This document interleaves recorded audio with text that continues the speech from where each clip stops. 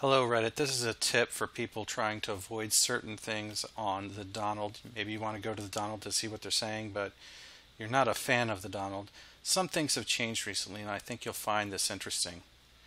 If you go to the Donald on Reddit now, you'll see if you're logged into your account, there's a little green frog there, PP character, and on every single page you go to on the comments on the Donald, PP is going to be there, and he's blocking content. He's big, he's obtrusive, and if you happen to click anywhere around this, what it's going to do, it's going to trick you because it's going to make you a subscriber.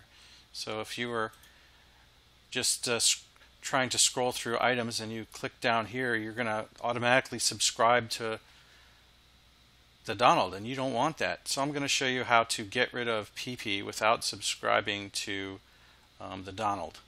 So if you have a tool installed like adblock plus or ublock origin, you can go to it and go to its settings, go to your filters, and you're going to type in a filter to eliminate that style sheet that they have that places PP there. So I'll give you this code. You just paste this right into here.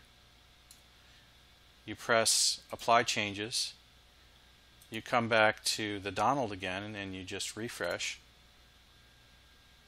And all that annoying PP is gone. If you go to any of their other pages, it's gone.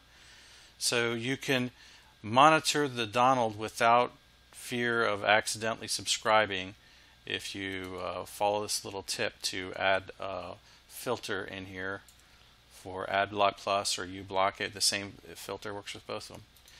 Just want to let you know that. Bye.